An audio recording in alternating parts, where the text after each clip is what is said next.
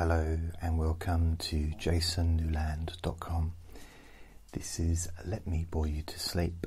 My name is Jason Newland. And my stomach is rumbling. Yay! Which is nice. Please only listen to this when you can safely close your eyes. Now, I'm thinking of starting a new podcast.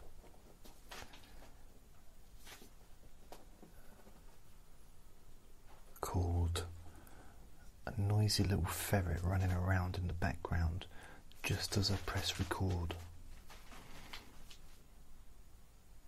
I don't know what he's up to.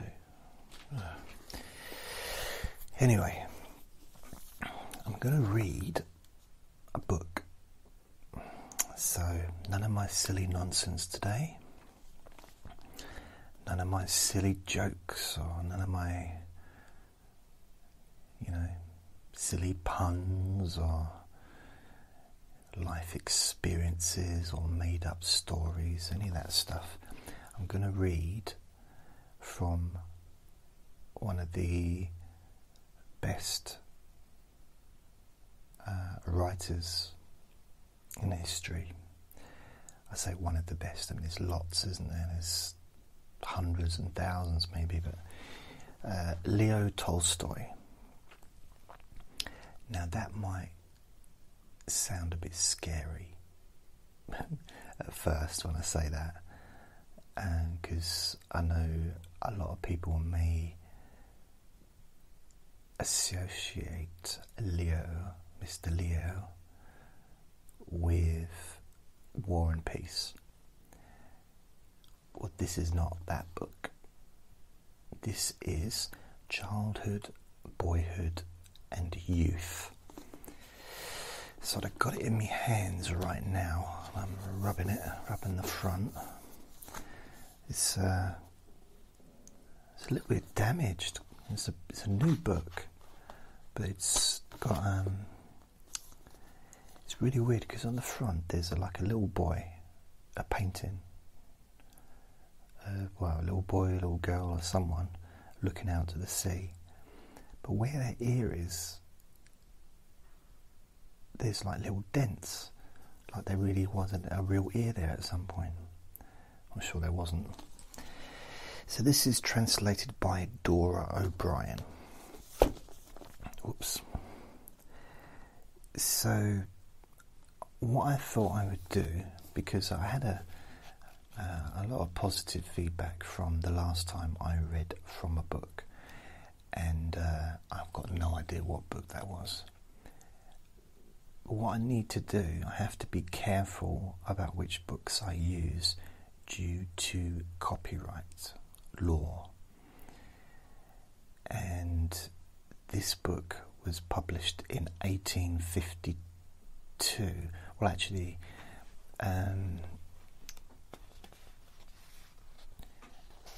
childhood was. Boyhood, because there's 3 books, so I'll read childhood first. Boyhood was first published in 1854, and youth was first published in 1857. So,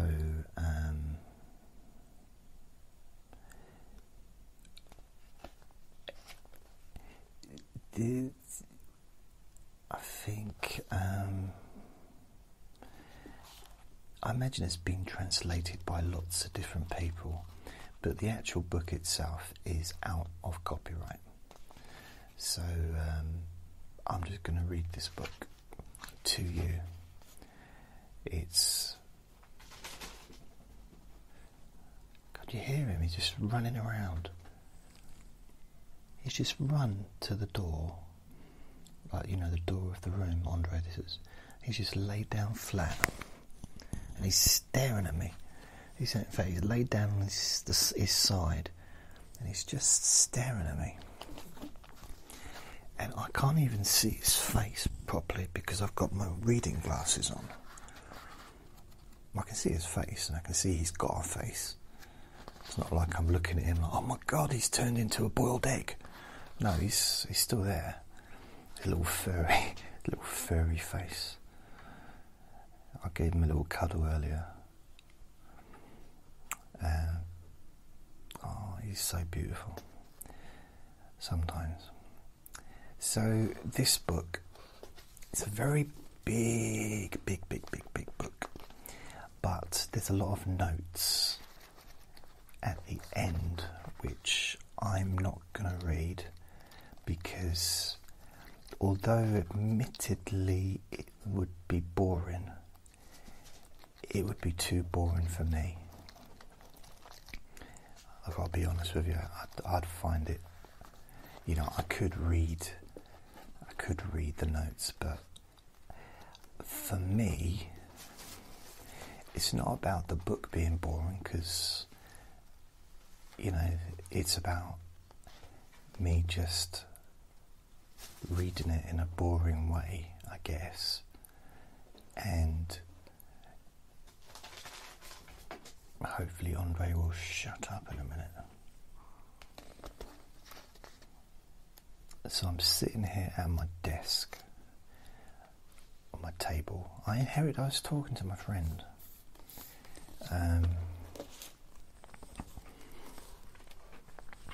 About inheritance, which is a weird kind of subject, and he was, I won't say what he said, but I'll tell you what I said. I said that I've not really ever inherited anything. I mean, partly because no one likes me. No, it's a lot of my relatives live to be very, very old. All my uncles and aunts are still alive, and they're all pretty much, I guess, in their 70s now, pretty much. My oldest uncle's is over 80. My dad's 74, I think, 75. So they all kind of live to be, my nan was 90, I think she was 94 or 95 when she passed away. My granddad was 80. That's my dad's side of the family. I don't know my mum's side. So it's, my brothers are still alive, so it's all kind of,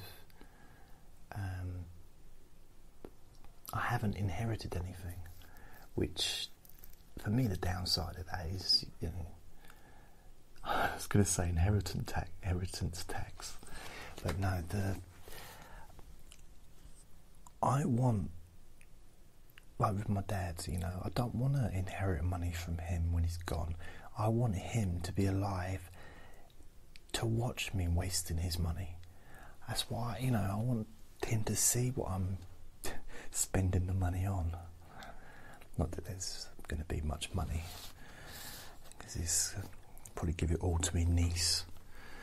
God, that was bitter, wasn't it? Oh. But we were talking about it, and I remembered that I did get an inheritance, and it was my nan's sister when she passed away, and she was in her, I think she's about 89.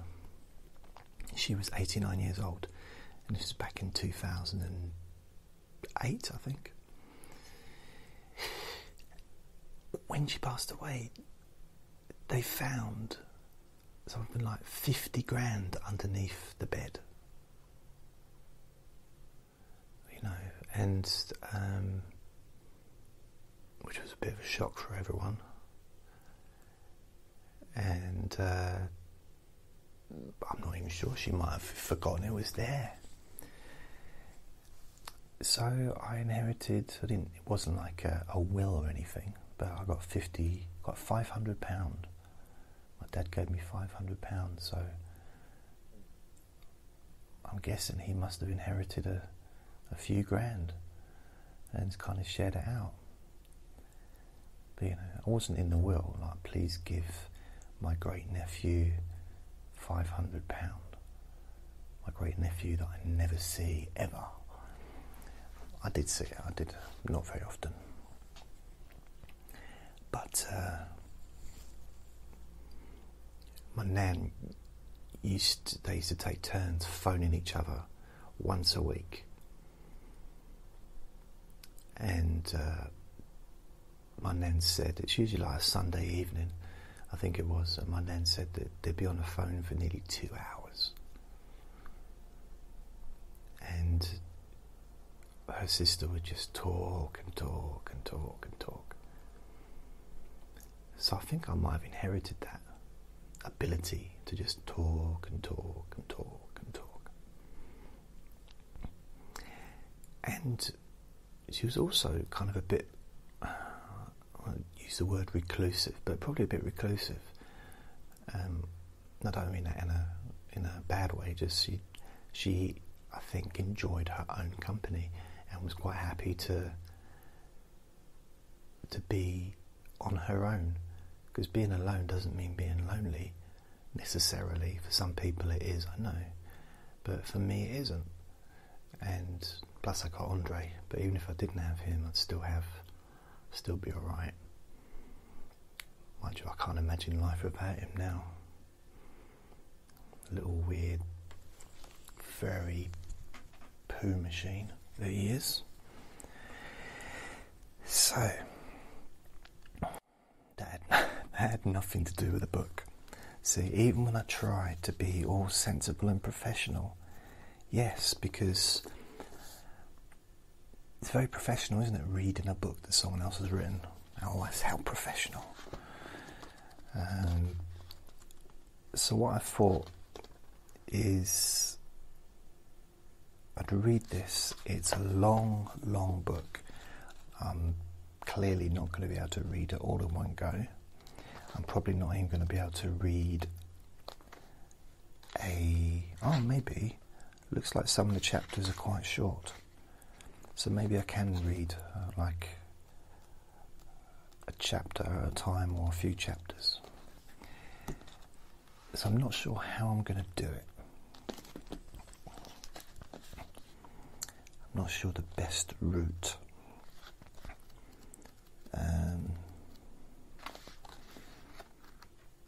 Because it seems a little bit, I don't know what the word is, but non-continuous. Or, if there's 316 pages, and that's between the 3 books. The first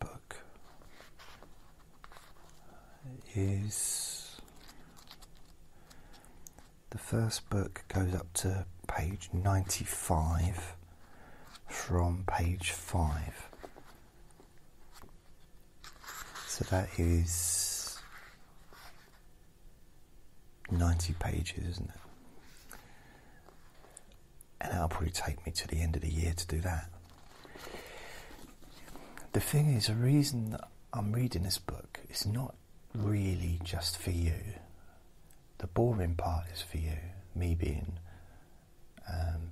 I don't know how to talk interestingly, really. I'm just the way I talk, but I'm actually going to be interested in the book, and it's time that for me, because I've always been not for quite a while, but I used to be a really avid reader and a collector of books. Not just in recent years, the last 20 years has been much more therapy based and psychology, philosophy, Buddhism, hypnosis, NLP, psychotherapy, that kind of stuff. But I miss the old days a little bit, the early 90s when I used to read a lot of Beat Generation books, Allen Ginsberg, William Burroughs, as well as all the other big names at the time. I used to get a magazine which used to kind of talk about the writers, a lot of which were still alive. They'd been writing in the 40s, 50s and 60s. And Kerouac, of course. And then I kind of got into some of the more alternative stuff, such as Charles Bukowski. And I always wanted to be a writer. I never have been a writer, but it was something that I always wanted to do from a very, very small boy.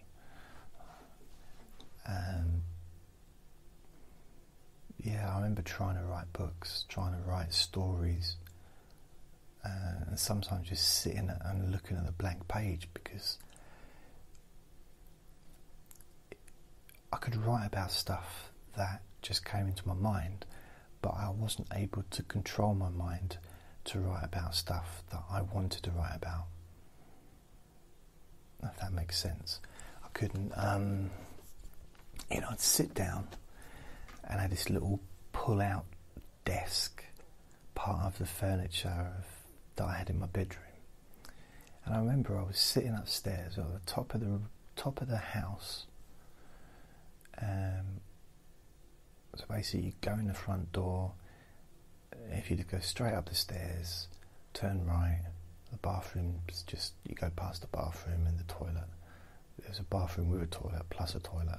There's also a toilet downstairs as well.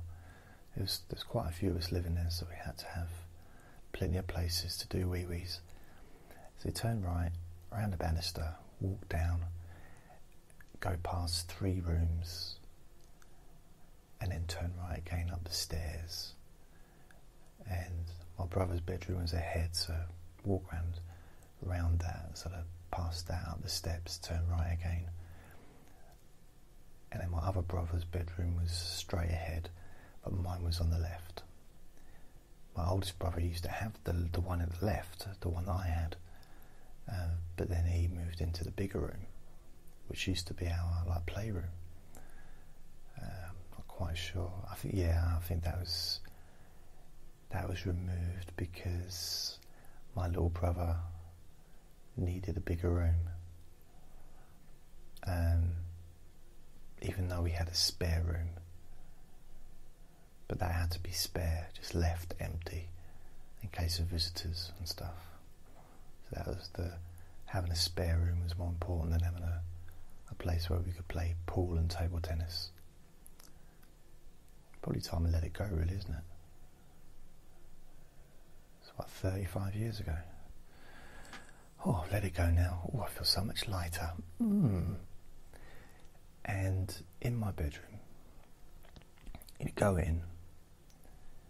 On the right hand side, I think I had 2 sets of shelves, ones that were just on brackets on the wall, and I used to put too many books on them, and then sometimes the whole thing would just fall on the floor, they'd fall over, or the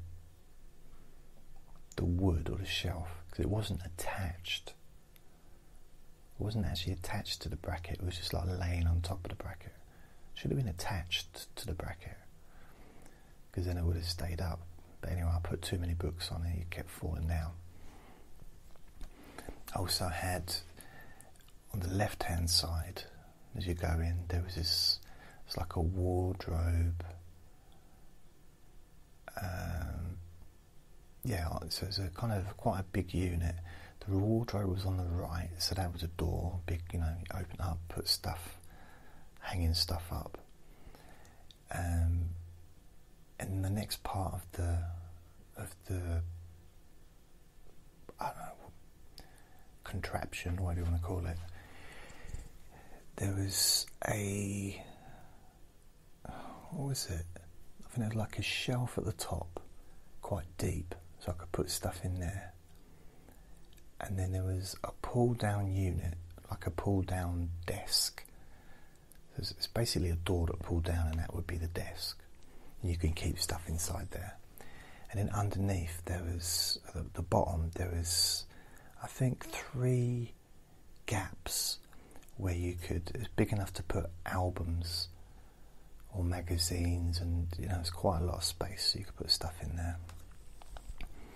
And I used to collect Flex bodybuilding magazine, and a few other different magazines as well at that time, because I was a bit older then. I think I was like 13 or 14 when I started living in that room. So I was there for about 2 years, maybe 3. And what else? I had a set of drawers as well somewhere, and there was a bed, of course, and a windowsill. But the windowsill looked onto a wall, a brick wall. There was no light in my room. There was light, I mean, it wasn't like pitch black. There was light, but there was no sort of light shining in. There was no sunlight or anything. Well, I suppose there was sunlight. That's where light comes from, isn't it? But does that make sense? It was the wall, because it was a semi-detached house. So my bedroom window faced the next house. So you could, if you like, if you manoeuvred your head and your eyes correctly, could kind of see a little bit onto the main road, the front of the house, but that's about it. But I could stick my head out the window, so that was all right. But yeah, it's better to have sunlight. I've lived in places where there's no sunlight, and before I moved here, I lived in a basement. Although there was windows, just didn't catch hardly any light in there at all. And so I had to have the light on a lot, like the light bulb switched on. But it also meant that I had to have the curtains drawn closed, otherwise people could see me in there. So it's it's not great, but I'm not there anymore. I'm here, and I've got big windows which do let the light in during the daytime, and I've got a big light behind me now that's shining, which is good. It's one of those, not halogen, is it a halogen light? It's like really bright, like proper. My nan used to have one, a big old light. It's not big as in like size wise, I'd have to like try and stretch around it to get to the front door. It's not that big, it's just, but it's bright. Bigness as in brightness. I've got the other light on as well, but because I'm sitting at the desk at my table, it's my desk and my table really, I got my reading glasses on. I needed to have the light on behind me, otherwise it's not bright enough in here to actually see the book. I can see the book, I can see it's a book. It's not like, oh my god, what's that kebab doing there? Oh no, it's a book. I know it's a book. But the reading, the words, wasn't very bright. But with these reading glasses, I can't see distance, which doesn't really matter because there's nothing in the distance. But even the things, for example, I've got it's a picture of me and my nan in a little picture frame on top of one of my bookcases. It's not even that far away from me, but I can't, it's just blurry. I can see it's a picture frame. Oh my god, what's that worm doing there? No, it's me. But it's a picture of me and my nan, and I know it's me, I know it's my nan. So it's not like I don't know who it is, because I already know who it is. You can't unknow what you know, can you? You can forget things that aren't important, obviously. But I can't see it, it's blurry. But then I take my glasses off and it's actually clearer even though I need glasses for distance. And then I put the other glasses on. I can see it absolutely wonderfully. What strange eyesight I have.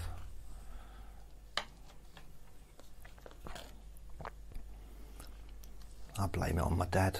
I can't blame everything else on him. I don't really.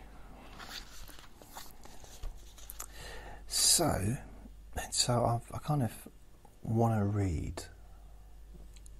I want to kind of read all the classics. I've read a few over the years. But I want to just read for the love of reading. But if I can kind of do two things at the same time, then why not? So I get to learn something by reading, a classic book, and you get to be bored. And it's not the book that's boring. And that's what I need to. I want that to be clear, that I'm not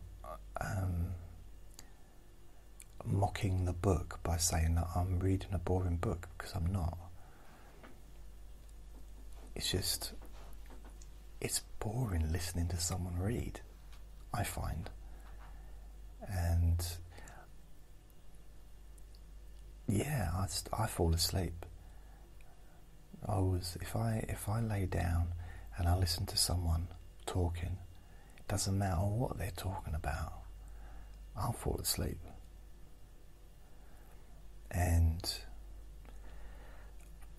But what I thought, at least with this, it's good quality words that you're hearing. It's not my words, it's Leo's words. So that's it, really. So when I first started this recording, I said I'm thinking about doing a new podcast, and I thought about doing a podcast where solely it's just me reading books. However, it seems this fits more into this. So maybe I could do both, I don't know. But I know, I'm pretty sure that if I did a podcast just reading books, I just have to get on with the book and just read it. Because people would be like, oh, you said you're going to read Leo's book, but you were talking for like 5 hours before you even got the first sentence out. Yeah, I know. So I don't know if I get away with that outside of these Let Me Bore You to Sleep recordings, because those of you that listen regularly kind of know what I'm like, kind of know this is what I do, and it's not an act, it's just the way I am. So that's why I am when I do these. When I do deep sleep whisper ones, I said this yesterday, I think, some of the other like insomnia sessions or the anxiety podcast, I'm a bit more sensible, a little bit more, because it's focused on a particular thing. Because I know, and I've been told by a few people, that actually not everybody listens to these Let Me Bore You to Sleep to go to sleep. Some people listen just for company, like it's kind of like a radio show, or just to have someone, a voice. And I suppose I kind of do the same thing, because I listen to a radio station called LBC, and it's a talk radio show or talk radio station, and I listen every day, various amount of times, but probably a good couple of hours a day, sometimes more. and I kind of feel I've got to know the presenters. There's at least 4 presenters that I listen to, usually like the evening ones. There's Nick Abbott. He's got a radio show Friday and Saturday evening from 10 till 1. He's funny. And Steve Allen has got a radio show from 4 till 7 weekly, Monday to Friday, and he does some stuff at the weekend as well. So often he's on now. I often listen to him. And Adam Stadler, is it Stadler? And Matt something, I forget his name. So there's a couple that I listen. There's 4 altogether that I actually listen to regularly. So I kind of feel like I've got to know them, even though I don't know them. They might have really smelly feet, I don't know. But it doesn't matter, because on the radio, I don't know everything about them, but they do open up. And actually, a friend of mine today said he was surprised when I said that I talk about my life. And because I do joke and say that I make stuff up, and which I do. When I do the Let Me Bore You to Sleep sessions, I make stuff up. I tell fibs, I suppose. I lie. Not lie, I just make up stuff. I think a lot of the stuff, it's kind of obvious that it's been made up. But then I do also tell the truth as well. I've talked about bipolar, I've talked about my mental health issues or whatever. And in some ways, I'm kind of a success story. In some ways, I'm not. It depends how you look at it. Financially, I'm really not a success. But if you gauge success by having perhaps made a difference to quite a few people over the course of quite a few years, over quite a few different countries, then I suppose I have had a bit of success. As long as some of the stuff I do is helpful, and if it wasn't, people wouldn't be listening. Ultimately, and why? Can you imagine someone listening to this and being really angry and oh, I don't like this bloke? Well, why are you listening? Just stop. Be kind to yourself and do something different. It's really important. It doesn't matter. What's more important is that you look after yourself and you do what you need to do, and you enjoy the things that you enjoy, and do more of that. So whatever it is, whether it's playing cards, going fishing, astronomy, whatever it is that you love doing, I really do advise you do more of that. As long as it's not hurting you or anyone else. Have some fun. Especially, of any age, but take it from an older man. I can't believe I'm an older man now. I'm 49 next month. 49! I know I don't sound it, but I am. I never sounded my age. Honestly, when I was probably in my 30s, I probably sounded like I was in my early 20s, maybe late teens even. What was that like? And when I was in my late teens, or not late teens, but I was in my teens, I sounded like a child, pretty much. And then when I was a small child, I was basically just going, yeah, it was the highest pitched voice ever. I'm sure I was like the last child in my school to have their voice break. I was in the 5th year, I think, when my voice... I think there was people in at 11 that voices were breaking, and mine didn't break till I was really 14. I used to come down, every time I'd come down in the morning, and I didn't speak yet, but I could feel my voice, I could feel my throat, and because I hadn't spoken yet, I was a little bit croaky, and I'd wake up, and I'd be like, morning, and I thought, yes, at last. So I say, morning, how is everyone? Oh, God, damn. I was like, oh, morning. It used to just change, but eventually it happened. But it didn't happen, I think it like gradually happened. I had one of those voices that would just gradually change. It didn't just drop. You know, it wasn't just like, there you go, now you're a man. It was a gradual process. And I've never had a deep voice, just never had it's just a voice, isn't it? But it's never been...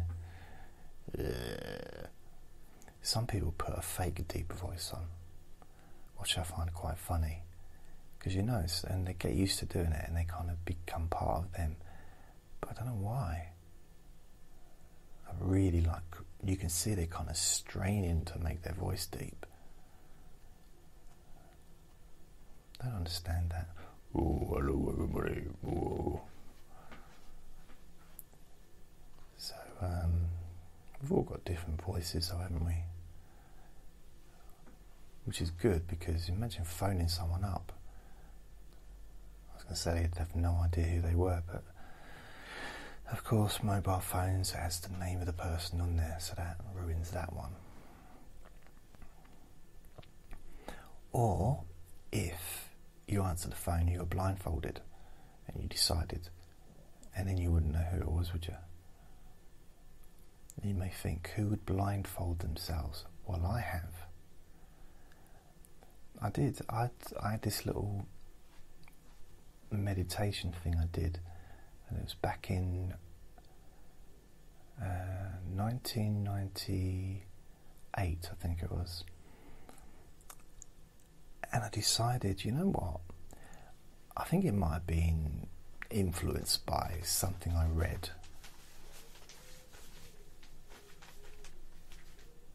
Andre's decided to come out and stretch himself out. Anyway, what I decided to do is I wanted to get in touch with my sense of taste. Excuse the background sounds. It's Andre. He's laying on some newspaper and he's yawning. He's staring at me. I don't know quite what he wants. Now you don't want to know what he's doing now. Don't be kissing me after you've done that. And so what I decided to do is I cooked myself some dinner. There was no one else in the house, which was good. Oh shit, shut up. There was no one else in the house, and it was, I don't know, probably about 5-6 o'clock in the evening. So I did something that I hadn't done for a while, because I cooked some chips, like frozen chips, and some fish fingers at the same time in a deep fat fryer. I say deep fat fryer is oil. And most of my life I've not fried anything. Most of my life I've cooked. It's either been in the oven or under the grill. Frying them together, oh, so much better. It came out perfect, but you know, I was going through a little patch of eating fried food. So what I thought I would do is I'd cook the food, because when it comes to things like deep fat fryers, blindfolds aren't a good idea. So I cooked the food first, then I put the blindfold on. Then I thought, how am I going to get the plate to the table? But I managed to do it, and I couldn't see anything through it. I couldn't see what I was doing. But I managed to get to the table. I sat down. I probably should have just taken the blindfold off and then sat down, but it's fine. I carried it so I could see where I was going, but I also kind of wanted to get in touch a little bit with the experience of a very, very minimal, obviously, would be the experience that I got in touch with, but just the experience of doing stuff in the house without sight. So I did that in the kitchen. So I know I'll start off with something easy like frying food. No. So I sat down at the table. So I had found chips and fish fingers and beans. I don't know if I had beans, and they were Heinz beans if I did have them, because I wouldn't eat anything else really. And I've tried every type of beans. But I don't know if I had beans, but I imagine I did. I'm pretty certain I would have had, and also some tomato ketchup as well, and possibly a few slices of bread, and very likely a cup of tea as well, but not too hot. It has to be the right temperature so I can drink it whilst I eat. By that I don't mean putting food in my mouth and then putting some tea in my mouth and squishing it all around. I mean like in intervals. It's just I've always found it accompanies food liquid. I like just like to have a drink when I'm eating. It's always been the same. I say that, I don't know. I suppose, it makes sense, because you think the first food we had was just liquid, wasn't it? Whether it was,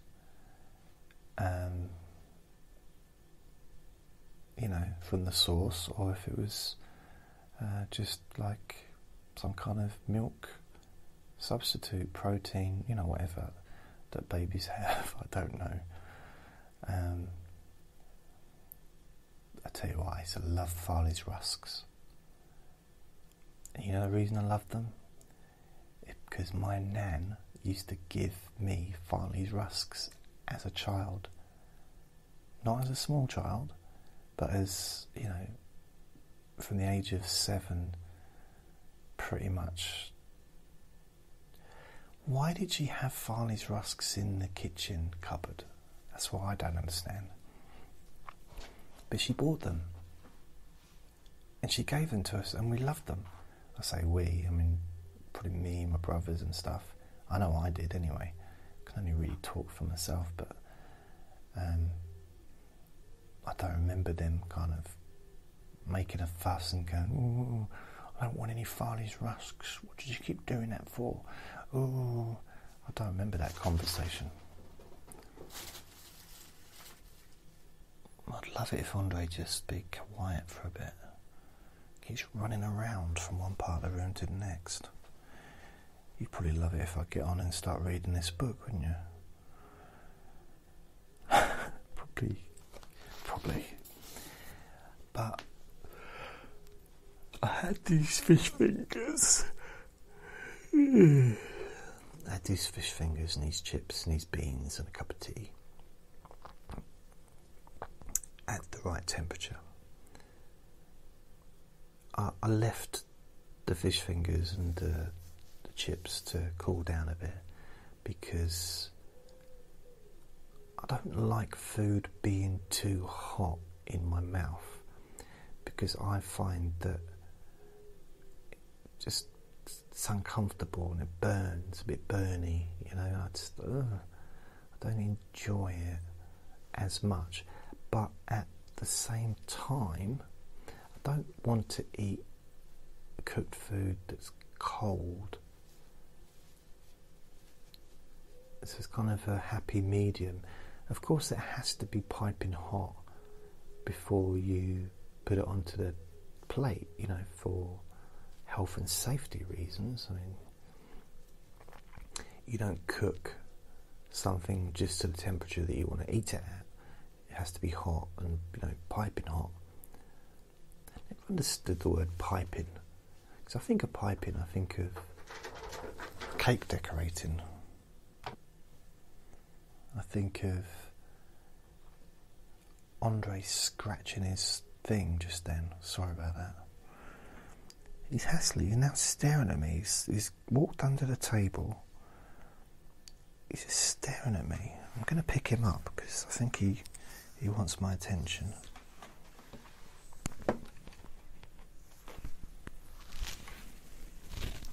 Hello.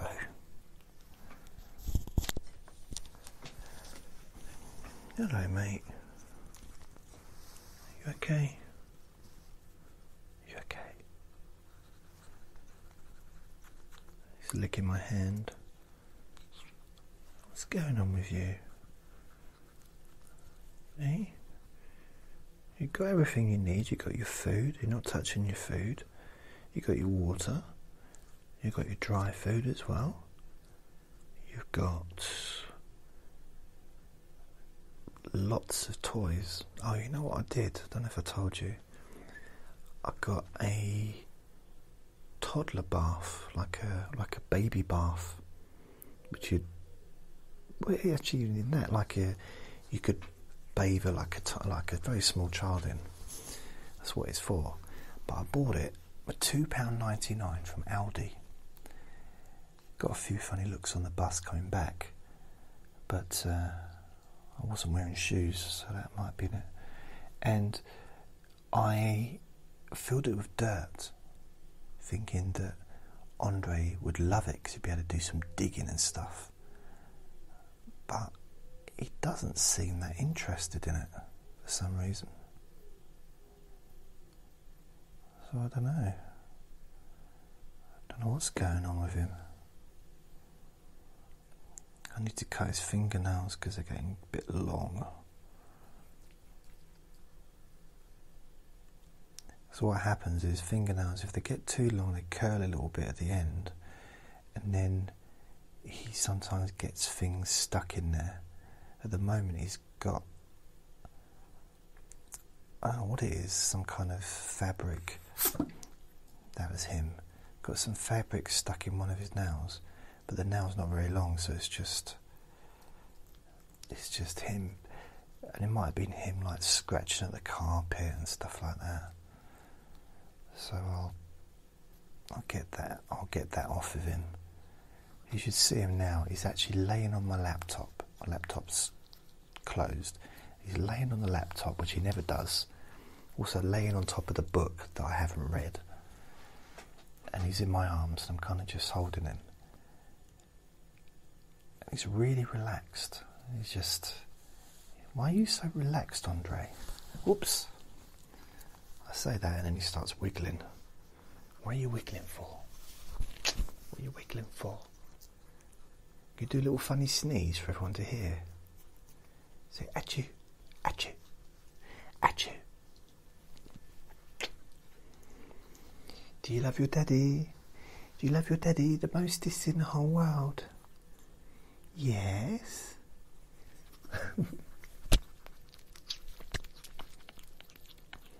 He's giving me kisses. Okay, I'll let you go. Behave yourself.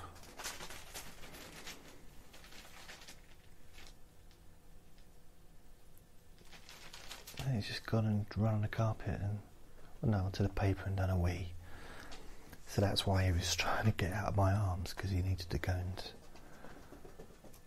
you know, now he's run off somewhere else. See, even when I attempt to do something really serious, Andre, sorry about that, it's Andre again, it's just...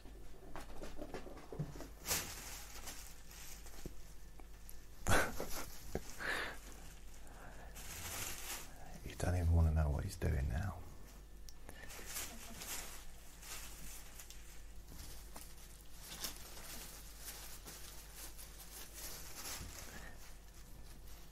You're going to hear what he's doing if you listen, if you're still awake.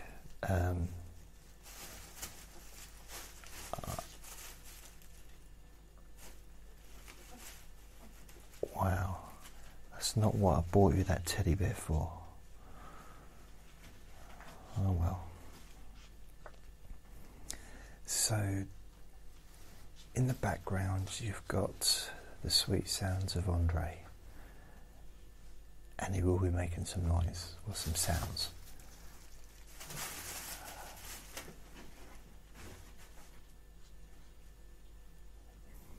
So annoying, I just want him to be quiet.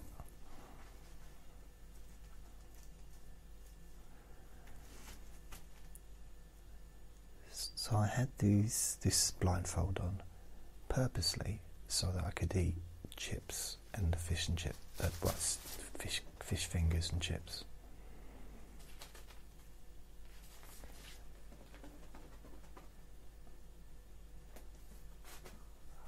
I sometimes wonder if the neighbour downstairs can hear his little footsteps running around. I know he's eating his dinner, so you probably hear that.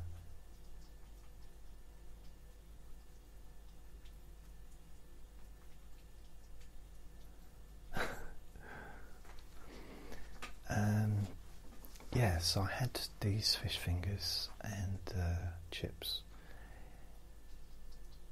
And taking the visual side out, I could have just closed my eyes, couldn't I? To be fair, I don't know why I didn't think of that. I've had eyelids for years, you know, but I just forgot I had them. Yeah. Anyway, I had the blindfold on. I say blindfold, I think it was a tea towel. And I believe that my senses, my taste and my smell increased.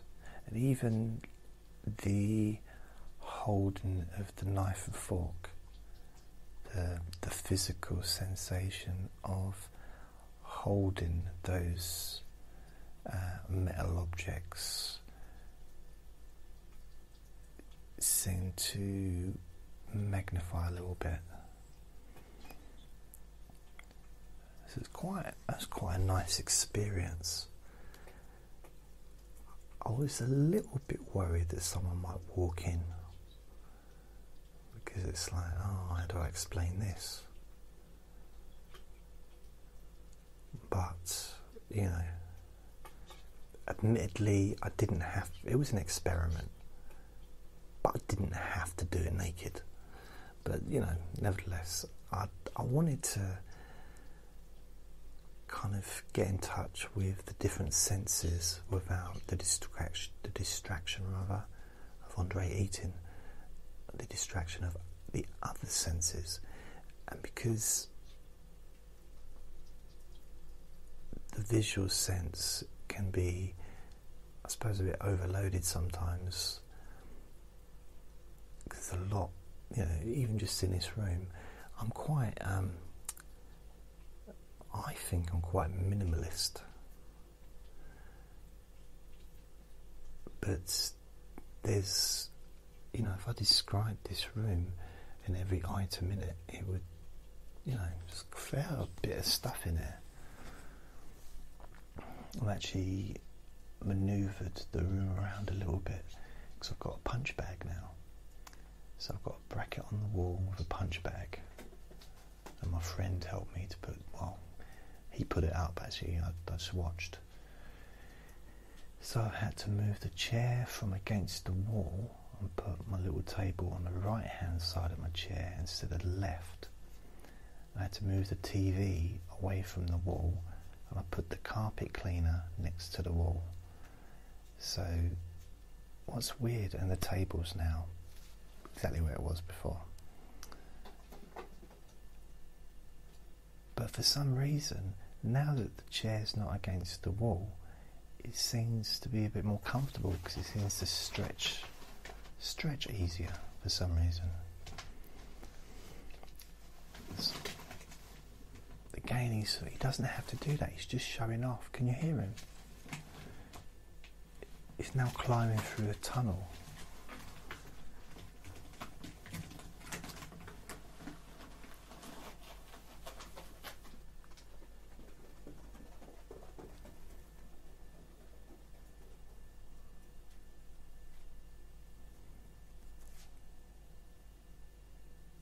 Now he's run to the front door, so I don't know.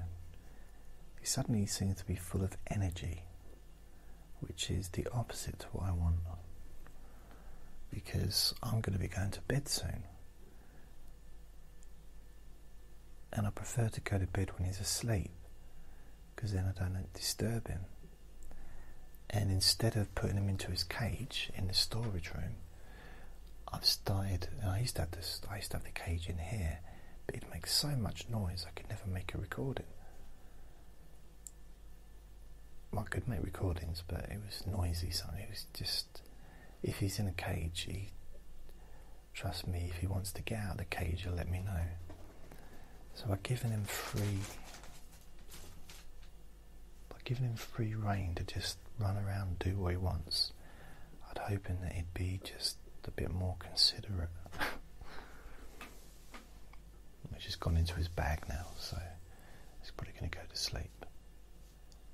But so what I do now is I close the living room door, so he stays in the living room, but he's got all his toys in there. He's got his water, food, loads of stuff to play with and run around, and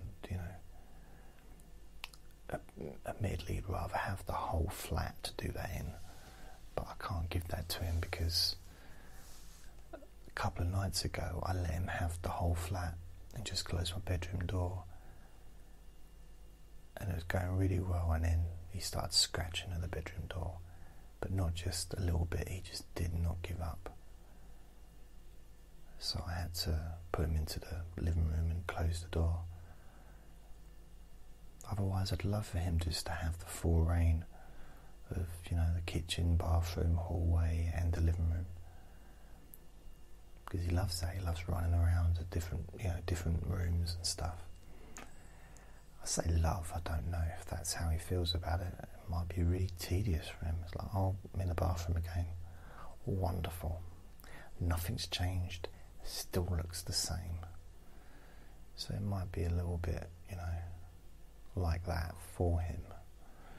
But, he seems to be quite happy doing it. But in reality, other than the living room,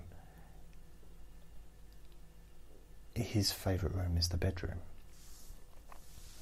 That's where he does a lot of his activities, unfortunately. He loves sleeping on the bed, or in the bed, or inside he'd sleep inside the mattress if he could get inside there. But he loves the bed because it's comfortable. He likes to rap, not rap as in, Dr. Dre, but he likes to, I wonder if he's a real doctor, but isn't it illegal to pretend to be a doctor? He likes to get into the quilt, sometimes actually inside the quilt, or just wrap the quilt around him. He loves the bed. The thing is, if I'm asleep in bed, he climbs up on it and he just hassles me because he wants me to be awake when he's awake. And he wants me to go away when he wants to sleep. and he climbs on me and he just pokes me in the face and licks my face and nibbles on my face, or starts like biting my toes, and like he will literally just lick my eyelids and start nibbling on my eyebrows because he wants me to be awake.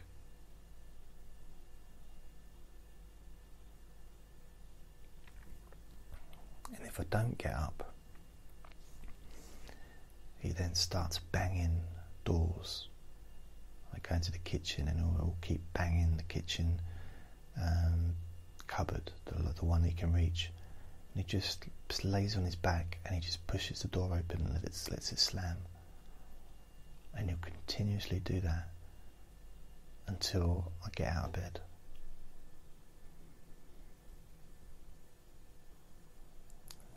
Very devious, very devious. Right, so where shall we start? So this is chapter 1. Karl Ivanich, the tutor. On 12th August 18. Then there's blank blank. So I don't know what year. Exactly 3 days after my 10th birthday, when I had received such wonderful presents, Karl Ivanich woke me up at 7 o'clock in the morning by swatting a fly right above my head with a fly swatter made of sugar paper on a stick. That's all I've got time for, because it's now going to 62 minutes. So I'll read you the next paragraph tomorrow. I'll try and just do it without talking, but it's got to be possible. Anyway, thank you for listening, and hopefully this was boring enough. Bye. And please remember to subscribe if you haven't already to this podcast.